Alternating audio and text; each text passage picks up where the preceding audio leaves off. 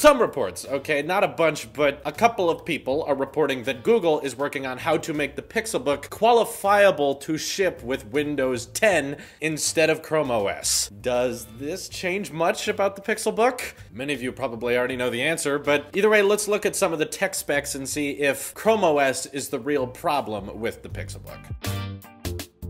So in certain places you can find the Pixelbook at a discounted price now. I'm guessing it's because literally no one can justify that $1,000 price, but they're discounting it to $750, which, before the stylus, is still pretty expensive for something that's built to run web apps. All of that money, where is it going? Into the fairly advanced tech specs for a Chromebook. It's got 7th generation Intel Core CPUs, which are getting to be a bit dated. Even I am upset that Apple has not updated their MacBook lineup to support the 8th generation Intel cores. But if you're mad at Apple for that, which I am, it also makes sense to be mad at Google for that, because they're not updating the CPUs in the Pixelbook product either. Starts at 8 gigabytes of RAM and 128 gigabytes of storage. Obviously, the Pixelbook can be configured up to like $1,700 if you want to rank up those specs to 512 gigs of storage, 16 gigs of RAM, but still only one size option, 2 USB-C ports that are not Thunderbolt 3 compatible, and a headphone jack. So once again, with the Pixelbook, we have a bunch of things that people don't like about Apple's MacBooks, but don't really complain about on the Pixelbook because probably no one buys it? Is that why? I was actually very close to just buying one temporarily and unboxing it and trying it out for a while, but I'm gone right now. I'm on a trip. I'm not actually here. This is a previously recorded message, so I didn't want to mess with it before I left. For one, we know that the idea of having a laptop that flips all the way around, having the keyboard on the back, and just using it as a tablet is not exclusive to the Pixelbook. There are many Windows PC devices that can already do this between Lenovo, and not exactly in the same way, but just look at the Surface line. There's so many different options to choose from when it comes to powerful notebooks, or notebooks that have different ways of interaction between tablet mode and laptop mode. 95% of the time everyone's using laptop mode, but they still have that option. Whether it's not selling it with a keyboard and selling the keyboard and trackpad separately, or having a very expensive laptop that you can literally just rip the display off of, or of course with the Surface laptop, there's just a laptop. That's about it. What the interesting debate comes to for me is, what is a better tablet experience? A Google Chromebook with no keyboard, and trying to use Chrome OS with just purely a touch interface, blowing up Android apps to fit a 12-inch display with fairly thick bezels, I might add. Is that better than the tablet mode on the Windows Surface devices? The funny thing, looking at Best Buy, is that there's actually plenty of other Chromebooks out there that can do a lot of the same things the Pixelbook can for an even lower price. It's very hard to find a Chromebook that actually costs more than the Pixelbook, but the other ones can flip around, they can have touchscreens. Some of them even have rear-facing and front-facing cameras, which the Pixelbook does not. And if you care about old legacy ports, there are plenty of other Chromebooks that have that as well. So knowing the ports of the Pixelbook and knowing the specs inside it, would shipping it with Windows 10 really make it a better product? I don't think it could hurt, to be honest. If you ran Windows 10, you could put actual video editing apps on it, maybe some light games that actually take advantage of that CPU in the RAM. And Windows 10, I think, is a bit more friendly when downloading files, given basically all a Chromebook does is access Google Chrome, and then you're good. Downloading things, why do you need to download things? So you can load them into Adobe Lightroom, which, by the way, the mobile version of Lightroom is available on phones and iPads, including the $300 iPad. And with that iPad, you can buy a $100 stylus, and then you have an Apple Pencil, an iPad, Adobe Lightroom for $400, or of course you could go with the $1,000 Pixelbook without a stylus. So adding Windows 10 to the Pixelbook may make it more appealable to some audiences. Maybe some people out there prefer the superior hardware, prefer being in the Pixel ecosystem, if you will, but I don't think that's a lot of people, given the design of it is okay. There are these rubber bases where your palms rest, and any demo unit we look at a Best Buy store or something, they are just covered in dirt, and I imagine it does not age well, given it's hard white and it appears that there's only one color option. The top of the Pixelbook has this giant sheet of glass that's supposed to match your Pixel phone, but the glass on the top literally does nothing for your laptop. It's just there to shatter if you drop it, I guess. It sucks that we have so much glass on our phones, because when we drop them, they shatter hardware, but I think it makes sense to not put glass on the back of your laptop because there's no point to. I'd be very curious how the Pixelbook would handle Windows 10 given it has so many buttons that are exclusive to Chrome, like the Google Assistant button or the Home button. There would be probably a gap between hardware and software here, but the circle button on a Pixelbook basically opens a bunch of Chrome web apps. Maybe on Windows 10 it would open the start menu or activate tablet mode, but given Android is basically ditching all support for tablets, switching the Pixelbook into tablet mode essentially means trying to use Chrome OS with a touchscreen, which, based on what even a lot of pro-Google YouTubers have said about the Pixelbook, doesn't seem very intuitive, but I can tell you from experience using Windows 10 in tablet mode is not that great either, though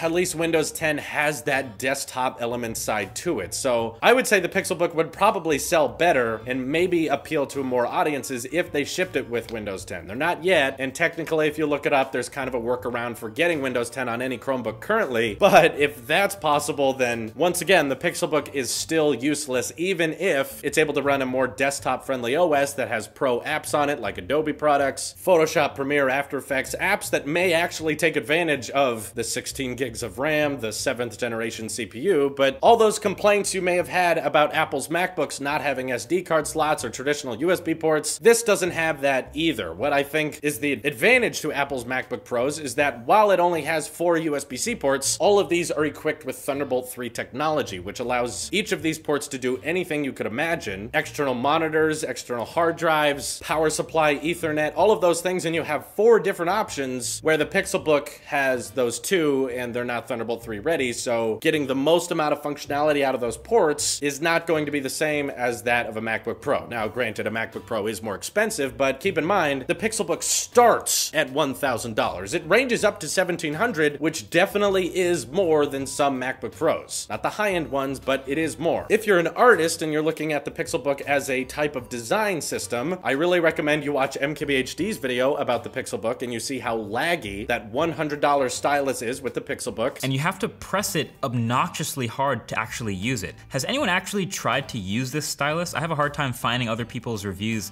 talking about this, but maybe mine has some sort of problem because it doesn't work at all with normal pressure that I might use with Apple's pencil, for example. That, by the way, doesn't recharge. You have to go out and buy quadruple A batteries to go with it. Like, I know we all hate the charging method of the Apple Pencil. It's awkward that you have to plug it in the lightning port for 30 seconds. It's weird, but at least you don't have to pay for that. But even if you are an artist and you want a device that you can draw on and as well as do some office type typing or access Google Docs and things like that, I'd really recommend you check out the iPad Pros, because even the more pricey models that have a ProMotion display, have 12-inch designs, and work with the beautiful Apple Pencil, those are not quite $1,000. You can get them for $900, $800, depending on which size you get. That combination, I still think, would be worth it before buying a Pixelbook. So, to reiterate, adding Windows 10 to the Pixelbook, I really don't think would change very much. It would not help very much, though I will add that it wouldn't hurt anything. I think it would be kind of a kick in the face to all of their desktops saying that Chrome OS is a powerful desktop tool and you should buy our product because it has Chrome OS and that's the future. If they were to come out and say, you know what, just put Windows 10 on it, no one wants this thing, that would be kind of admitting defeat. And it kind of goes along with the running problem I think Google has with their ecosystem of products. They don't think, how do we make a laptop experience or how do we make a tablet experience? All they basically do is say, how do we put our phone OS, Android, onto a computer? How do we put our Android device onto a tablet? Whereas Apple, I think, designs an operating system that's built for a laptop, which is Mac OS, or redesigns iOS in such a way that it's very intuitive like it is on the iPad. They think, how do we make the best OS for an iPad? Or how do we make the best OS for a MacBook? Not necessarily, how do we put iOS on a MacBook, which is what Google seems to be always doing. Even with the watches, they don't think, how do we make a great operating system for a smartwatch? They think, how do we move Android onto a watch? And that mindset is what keeps their sales numbers down in every category except the Android phones. But it's also not like the Pixel phone sells very great anyway. Third parties are what's selling Android phones, not Google. But anyway, I want to hear what you guys have to think about this. I think it's an interesting conversation given the Pixelbook is such a train wreck. Even people who love Pixel products don't like that product. So let me know what you think in the comments below. This is your Apple Sheep here, and I will see you in the next one.